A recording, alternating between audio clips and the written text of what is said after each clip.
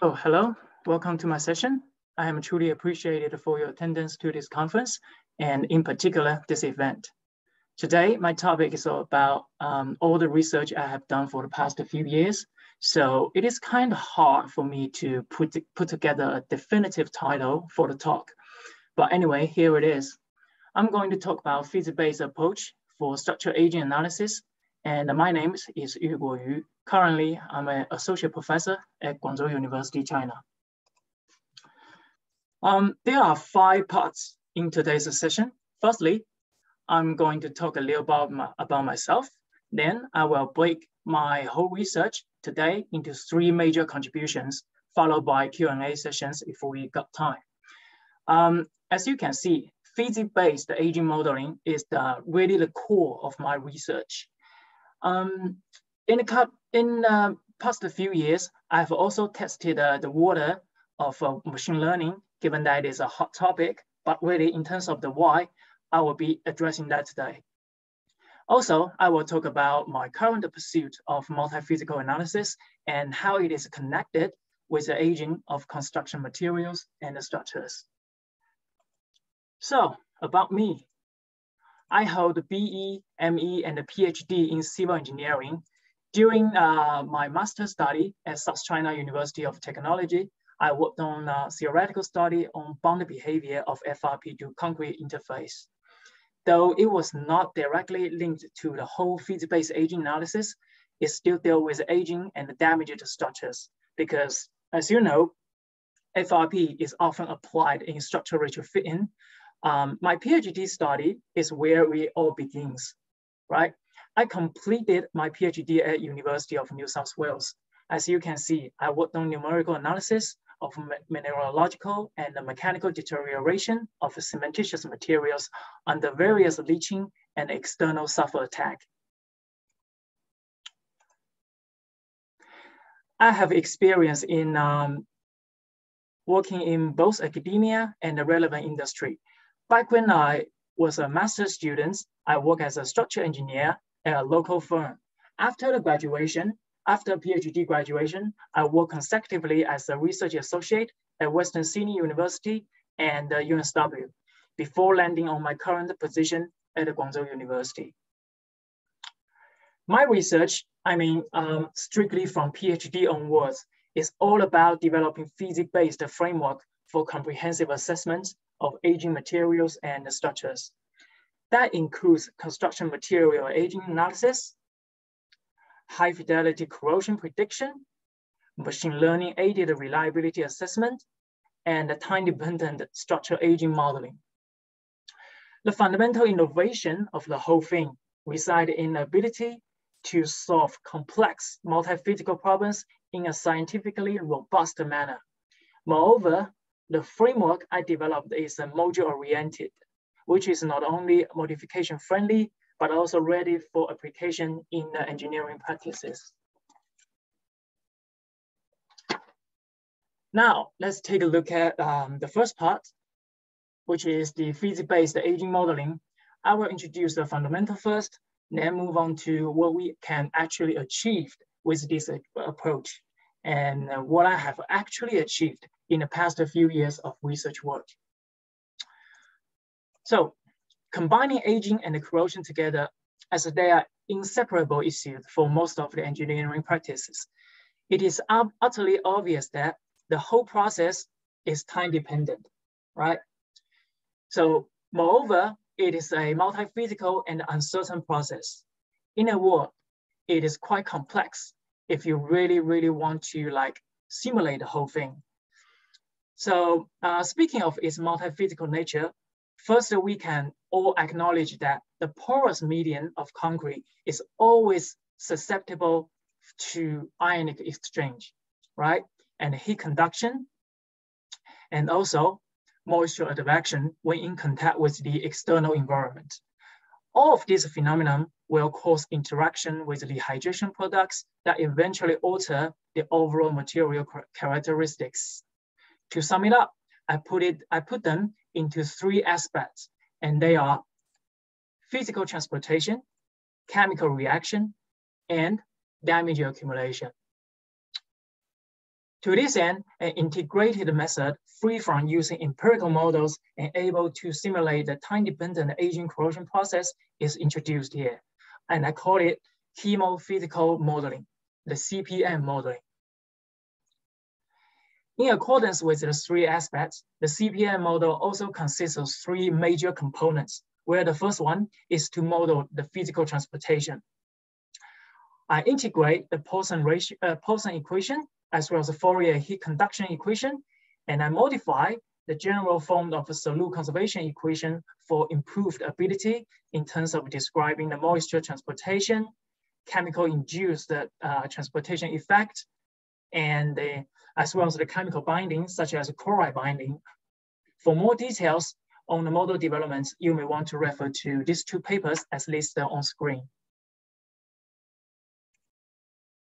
For chemical reactions, I hold the word physics-based modeling dearly to the method development. So empirical models of any kind will not be used. They will not be used. Instead, I combine thermodynamic modeling and the chemical kinetic modeling approach to account for all kinds of potential chemical reactions that may occur during the concrete aging process. The method is very, very powerful, as it basically can function as a blank slate where the researchers can choose what kind of detailed reactions that they want to include based on the specific problem they have at hand. Finally, for evaluating mechanical deterioration, what I do is to use an analytical micromechanics. The specific method that my approach is based on the effective median theory. With that, I further expand it into a mixed effective median theory, which incorporates the advantages of three popular methods, and they are self-consistent method, Maury-Tanaka method, and the interaction direct derivative. By doing so, the MEMT method, which is the mixed effective median theory, is able to deal with arbitrary degrees of pore connectivity and quark density, so as to accurately estimate the variations in material properties. However, just an analytical model is not enough, as chemical-induced aging degradation in general directly attack concrete at its finest scale. That is why we also need a multi-scale homogenization scheme to translate the chemophysical data decay into overall material damages at a macro scale.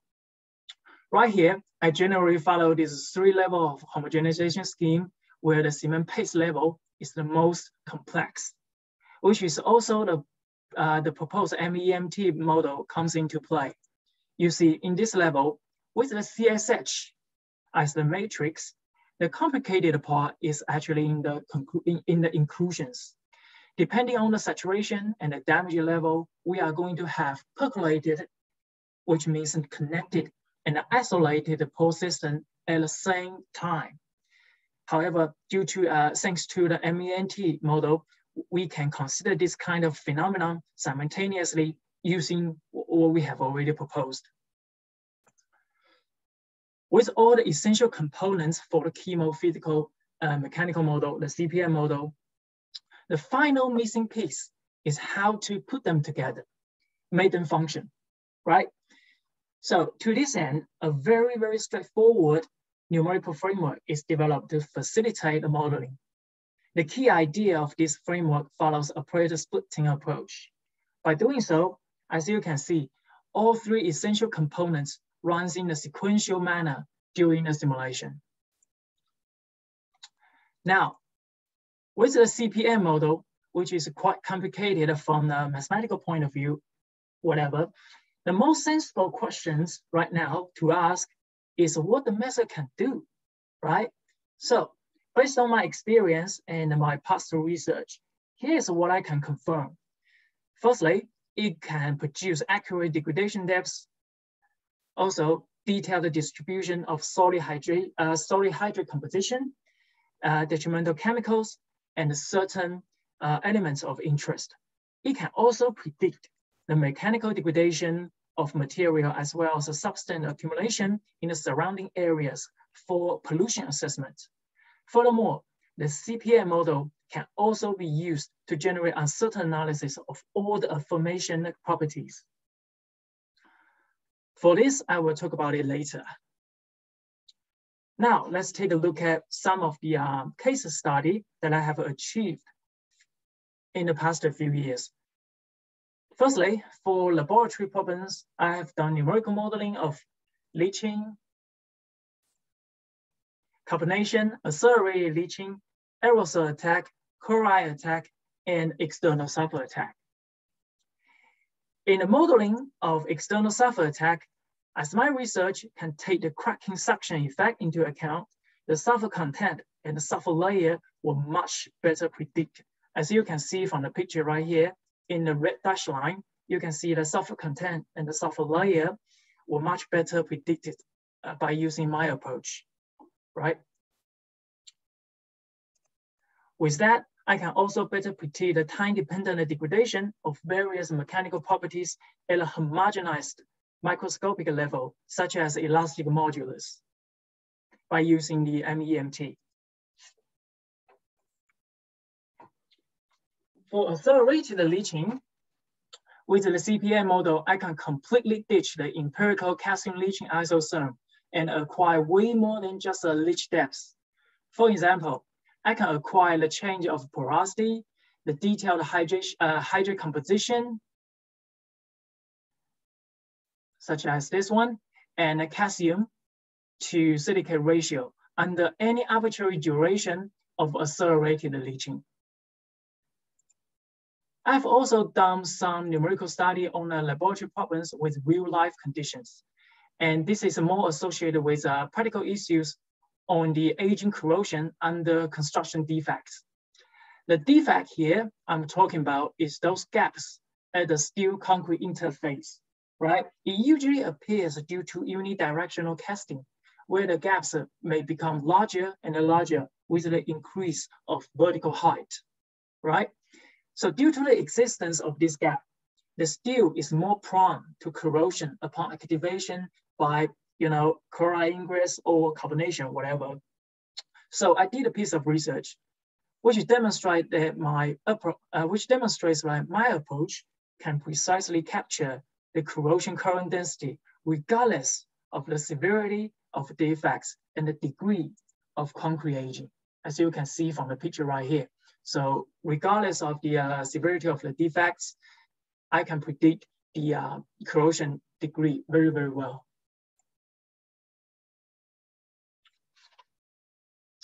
Finally, I have also adopted the CPM model to some field study cases.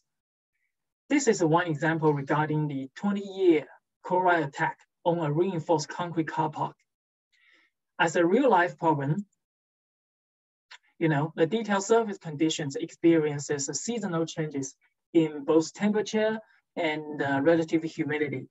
In addition, due to the location of this car park, as I can recall, this car park resides in Canada. So there's application of chloride-based de-icing salt in the winter. So I ran the simulation. Fundamentally, this problem is about modeling a non-isothermal chloride ingress under unsaturated condition, right? So as you can see, my approach is able to predict the detailed chloride content distribution inside the concrete cover very, very well after 20 years of exposure. With all these successful applications, one thing for sure is that the proposed CPM model, the chemophysical mechanical model, is capable of generating accurate aging corrosion predictions for a variety of surface conditions. Now, let's move on to the second major part of today's presentation, where I introduce the machine learning into the mix of physics-based aging analysis. And the first question, as I say, is about the why, right? Well, for that, maybe you can still recall that a couple slides ago, I claimed that my approach can be used for uncertainty analysis, right? So yes, it really can. But the problem is that it is very, very time consuming, like out of hand. So as there's no way to find a analytical solution to the CPM model, we have to count on Monte Carlo simulations for evaluating uncertainty. However, if you do this, the accuracy becomes completely dependent on the number of repeated computations that you run. Now, if each single run is based on the CPM, just imagine how intractable the whole thing would be, right? So therefore, the true reason for me to introduce machine learning into the mix is really about improving the computational efficiency. That's it. That's the why.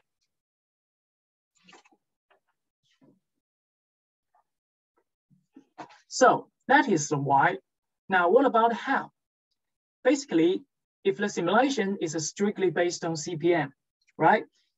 This is what we are. This is what happens. We have some inputs, right? That representing the surface condition and the initial material properties, et cetera, et cetera. We put them into the CPM model, right? Which will eventually give us aging response that we want to get, whatever the outputs that we want.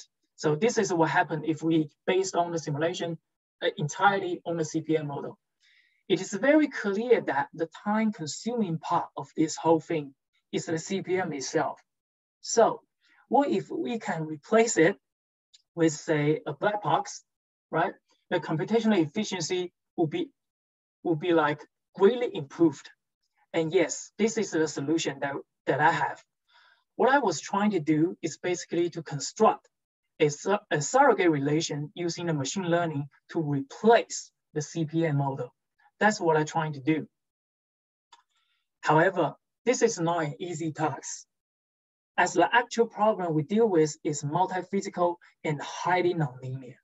So for this matter, I developed a kernelized extended support vector regression model based on the conventional SVR for enhanced nonlinear regression capability. In order to build the surrogate model, the formulation of the XSVR, which is the extended support vector regression, the SSVR is further modified by optimization and solved as a quadratic programming problem. For more details, you may want to refer to the reference listed below. So by using the XSVR, I have tackled a variety of problems, including stochastic aging leaching analysis on concrete, and also fiber cement composite. Stochastic long-term chloride attack analysis is something I also have already done. Also, the stochastic static structural reliability analysis on the functionally graded material. And last but not least, and also structure aging corrosion analysis on reinforced concrete. Another one is a stochastic sulfur attack on marine structures. This work can all be found in the reference listed below. For today's presentation, I will spend more time on this one. This is the one I'm going to talk about, the stochastic sulfur attack analysis on marine structures, just for today's showcase. So, what's so special about this one is when we first think about seawater, the first thing that comes into our mind is that it is highly salted and full of chloride, right? But actually, seawater is also full of sulfur ion, where sulfur attack is a real issue. And it is very destructive that can cause expensive cracking failure. And so in this research, I mainly focus on the stochastic sulfur attack on artificial reef structures made of concrete. And I further advanced the XSVR into a novel self-adaptive XSVR, the SA-XSVR. By doing so, I give the model an ability to do classification based on the distinctive attack degrees, so as to perform cluster-wise the regression. As you can see right here, it's clustering based on the detailed sulfur attack degrees. As you can see, based on this approach, a much better prediction on the response of stochastic sulfur attack can be achieved with significantly lesser computational efforts. As I have tested, the efficiency is over 100 times better than running the crude Monte Carlo simulation by using only the CPM model.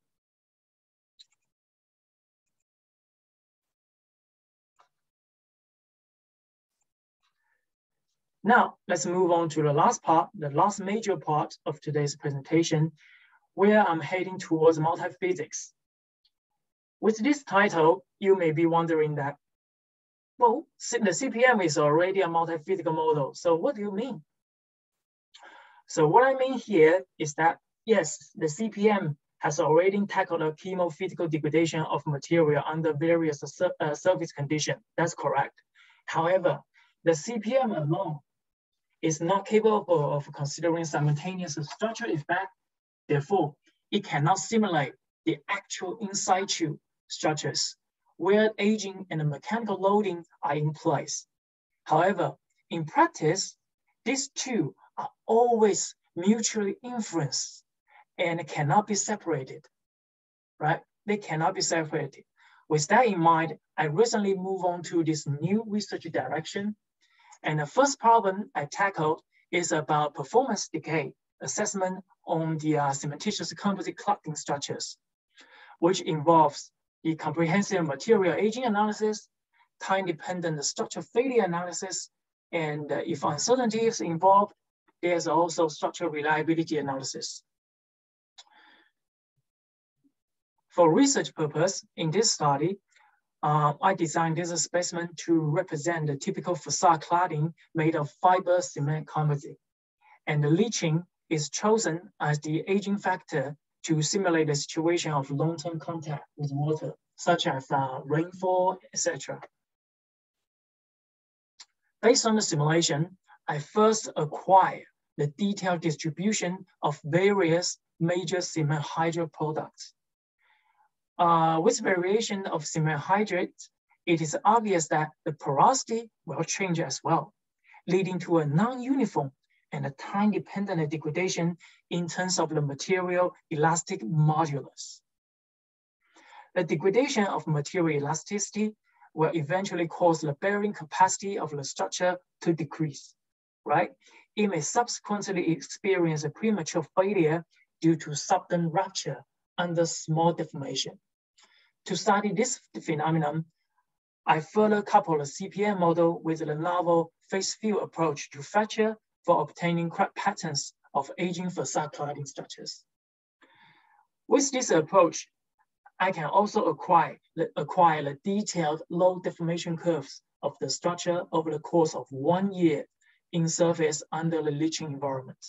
In this figure, I actually also consider the intrinsic material uncertainty.